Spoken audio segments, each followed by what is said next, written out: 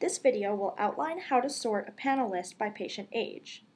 This is a search that can assist you both with your initial panel cleanup and during panel maintenance every few months to find patients who should no longer be on your list, in this case because they may be deceased. In our example today, we'll look for patients that are older than 95. Most providers should be able to tell you by reviewing the short list produced if the patient is deceased, or if not, you should be able to check Netcare to see whether or not they are. So first, we enter the search engine by going to Settings and Edit Searches.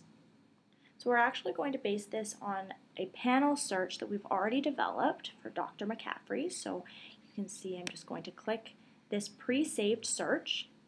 And here already it will show all patients who are attached to this particular physician and who have the active status. So we're going to be searching for patients who are currently active but should perhaps actually be listed as deceased.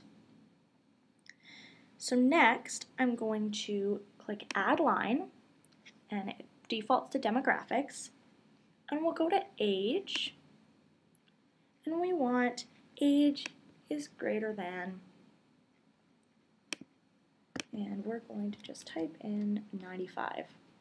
So in this case, we're going to find all patients who are attached to this physician are active, age is greater than 95. We clicked OK, and now from here we can click Perform Search and get that list of patients, and from there we can print the list and either hand it over to the physician or give it to somebody whose job it is to check Netcare to confirm the status of those patients.